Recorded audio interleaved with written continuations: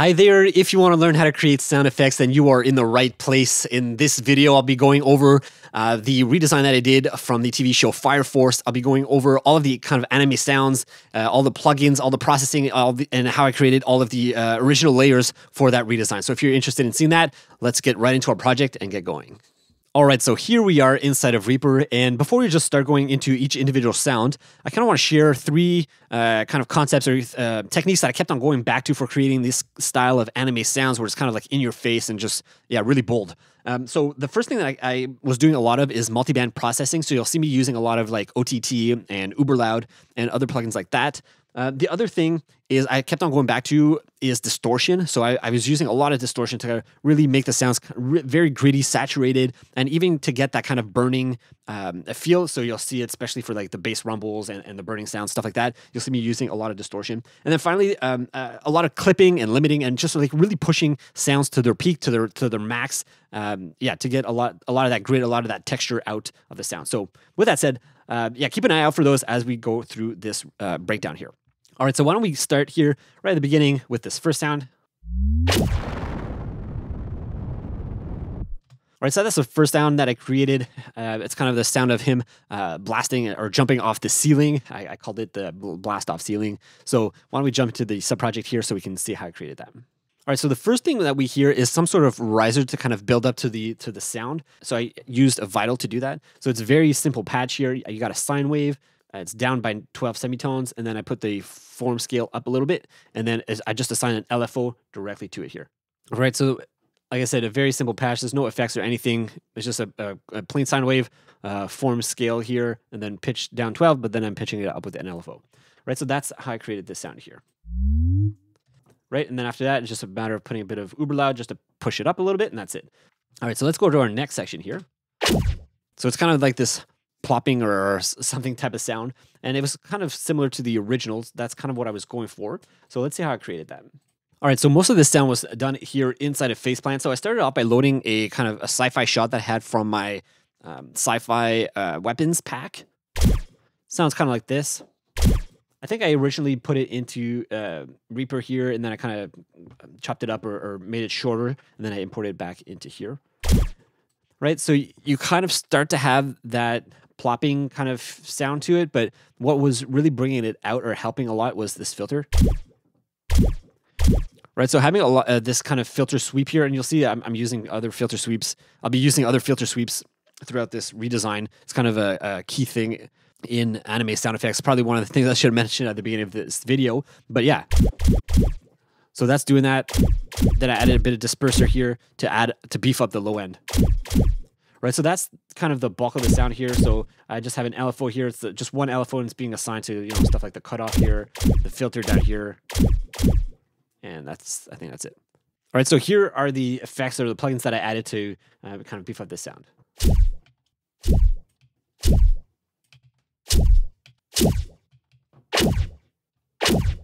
All right, so far this is what we have here.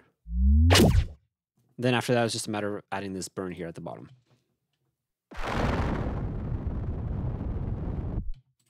So the way that I did this kind of burning sound effect is inside of Faceplant. So right here, I took one of my sampling design files. If you're not sure how to create this, I did a whole video about it, so I'll have it in the cards above, but it's pretty simple. It's just usually like importing some sort of sound or sample inside of Faceplant here, or just a sine wave, and then I just basically put on a ton of plugins, and then I just modulate them and play around with and just experiment and see what kind of crazy sounds I can come up with. And then I just basically export the file. So that's one of these files here. So if I take off the processing I have on here, right, that's the sound I have, and I'm getting that by using the unison and bringing it up to 8. So I have like 8 voices, and then I'm using the pentatonic major scale here. And another key thing here is I'm bringing up the spread, so it's a really wide sound. Then I just played it across my keyboard. I probably played down an octave or something like that to get it a bit lower. So first thing I did here is I added a filter. All right, so just to give it that kind of sense of motion, movement, especially just to have more of an impact at the beginning. Then I added some distortion. And then some disperser. And that's pretty much it. So if we play that here.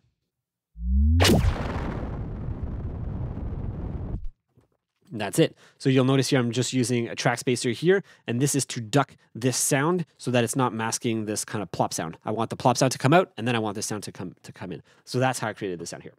All right, next we have our spinning sound. Sounds like this. And this was obviously for the character spinning as he's coming down from the ceiling. So this was created pretty simply, nothing too complex here. Is basically just a bunch of weapon swing sounds, as you can see here, that I just put up in a row. So if I play them here, right, nothing complicated. It's just making sure that they kind of line up so that they are playing in rhythm. And then after that, I added some, on some of them, I added some EQ just to cut out some of the lows because some of them were kind of heavy on the low end. So that's pretty much it that I did in terms of processing. And that's it for this one. Then after that, I added a bit of dual delay here just to give it some sense of space so that it feels like it's in a room, in a warehouse here. So you can hear it especially at the end with the tail. So if I take it off.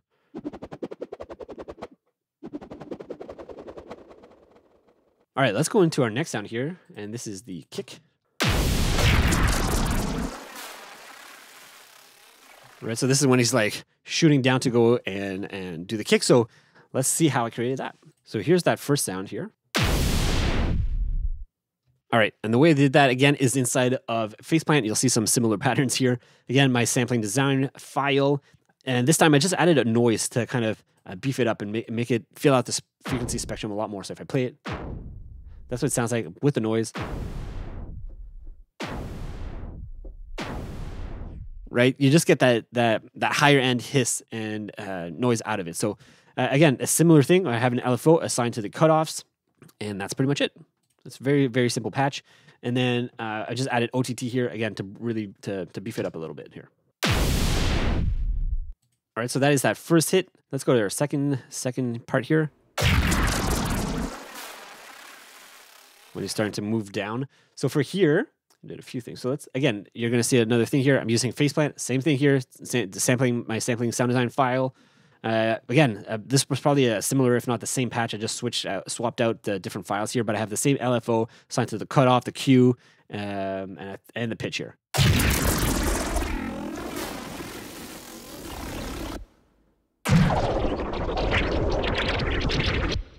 Right, so for this one, the key thing was mostly just to find the right file that kind of sounded cool or nice. So I got this kind of one with like a lot of this higher end mush, if you will, or fluid kind of thing. I mean, I could have done different things. I could have done different sounds, but that was what I did there. After that, it's just a matter of adding some uber loud just to boost the mids and the lows, and then track spacer here again, just to make sure that it doesn't mask the bass rumble here, right? So when the bass rumble comes in, I want this to kind of duck. So that's what that is doing here. So all together with these two here.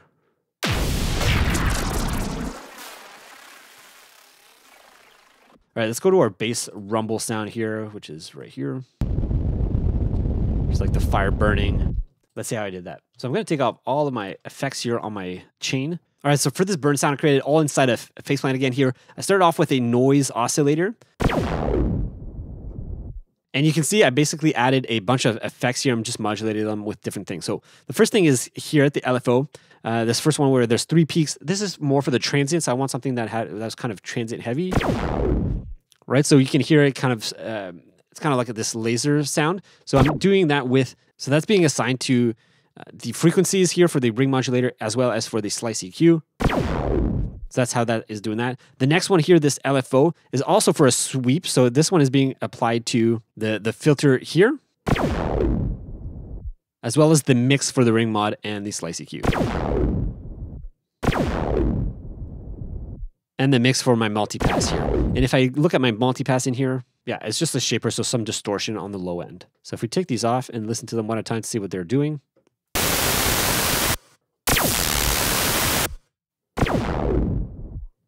Right, it's just shaping the sound so that it kind of has this laser sound, but then it's also sweeping and down with the low pass to make sure that I'm cutting out all the highs. After that, it's just a matter of adding some effects here.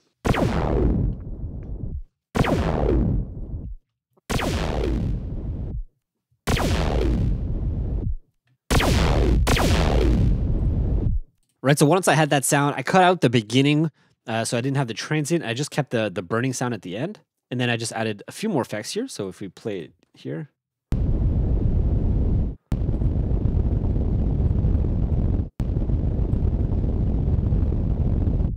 that's it. That's how I created this sound. All right, our next sound here is the impact sound.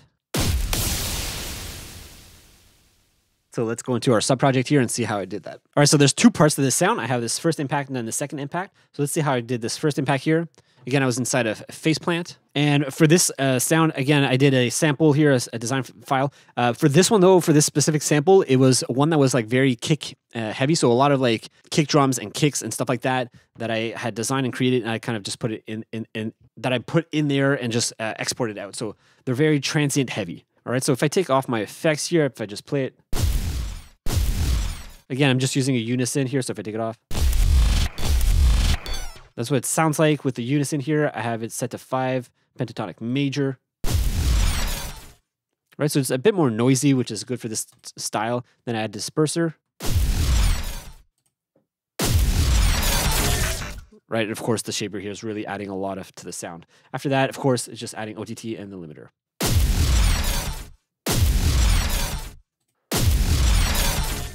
Right, so that's this sound here. Right, so once I had exported it, just shaped it with a fade out. And then for the second sound here, it sounds like this. So I'm going to take off my uber louds here in OTT, and let's go inside of Faceplant again.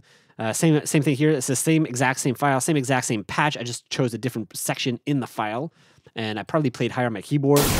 Right, so I got a higher sound, and then I just added some processing. So here we go. This is what it sounds like.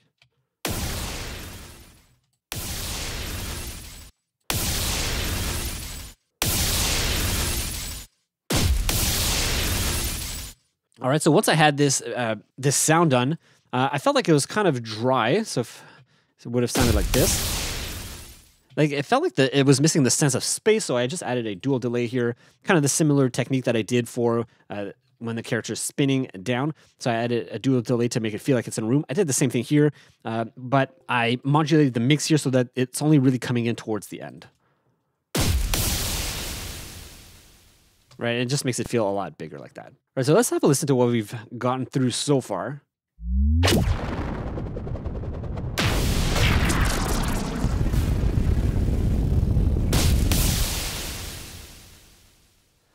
So those are all the sounds we've done so far. Let's keep going here with this other low burn here. I got another one, so let's have a listen to this.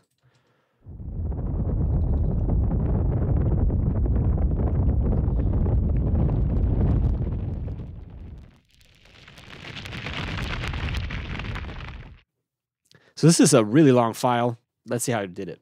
All right, so inside of Faceplant here, I loaded a sample, and this is an earthquake sample that I created. If you're not sure how to create these, I'll put a link up in the cards above on the top right corner, because I did a whole video about how to create earthquake sound effects. And basically, I just took one of those files that I created and dropped it in here. And that was my starting point. So as a starting point, it already sounds good. You're already getting that character out of the sound.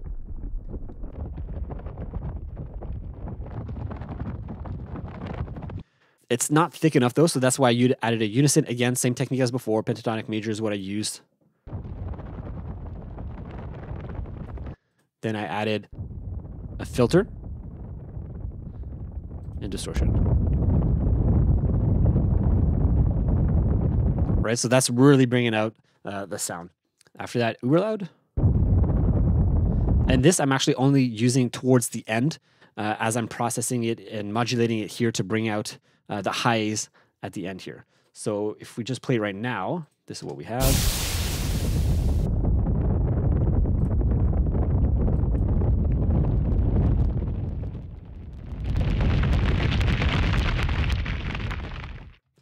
Right, so you'll notice I'm doing two modulations. One is the volume. So I'm bringing down the volume on for this sound here, right here, as the character is falling and moving away from the camera.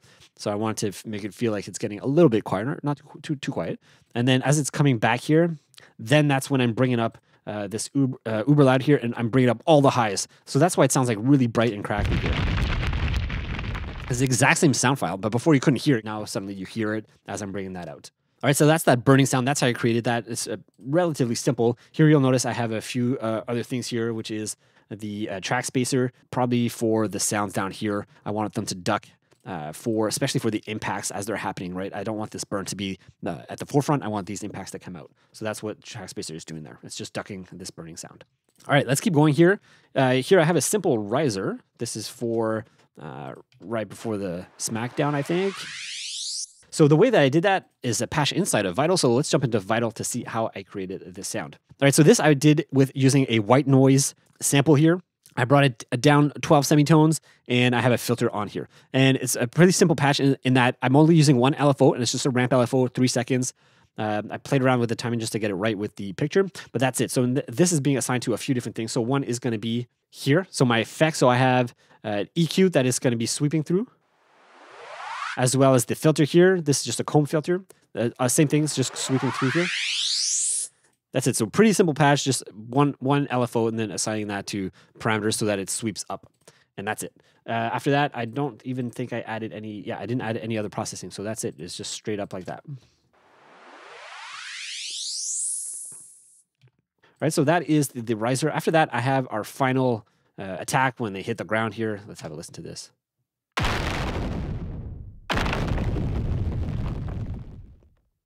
So 2 very similar hits, and let's see how I did these. So inside of Faceplant here, I have, again, my Earthquake sound file. Same one as before, maybe I took a different one. I think it might have been a different one here. But yeah, I think it's the exact same patch as before. I have my filter, my distortion, disperser. So nothing too crazy there. It's just a bit of processing here. So let's have a listen to what this sounded like. And as you can see here, I'm doing similar modulation here to follow the burn, especially to follow the characters as they're falling down. So I have my volume going down. I also have a low pass filter going down. So let's have a listen and look at that.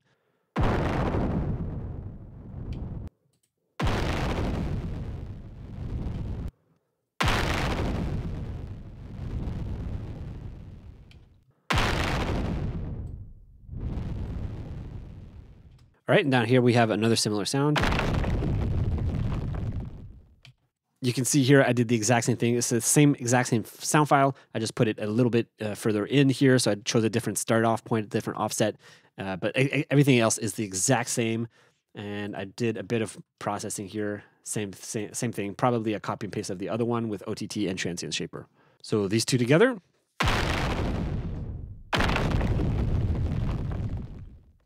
Right, and let's have a listen to how it works with the burn as well.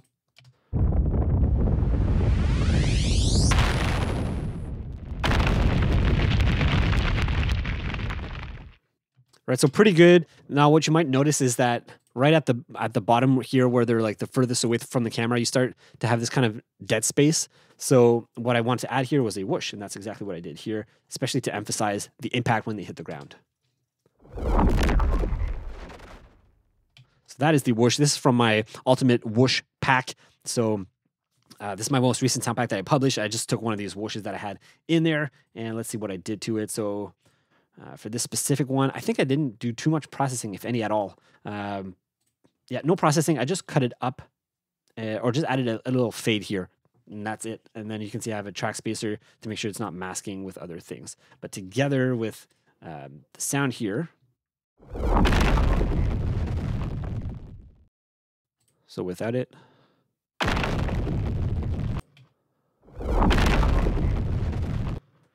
and then with the burn.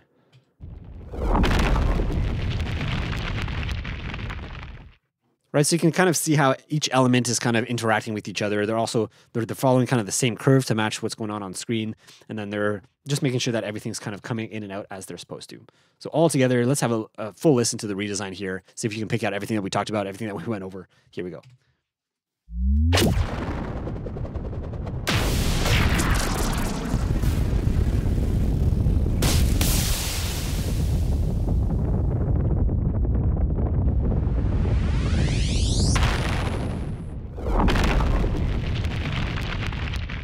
All right, so I hope you found this video useful and valuable. It was one of these videos that was requested. I had 2 or 3 requests from different people to see if I could do something like that. So hopefully you found that informative and you can use that in your own sound design. If you have any comments, questions, leave them down below. And just a reminder to grab the Sound Designer Starter Pack. I'll have a link in the description if you want to get those 900 sound effects for free.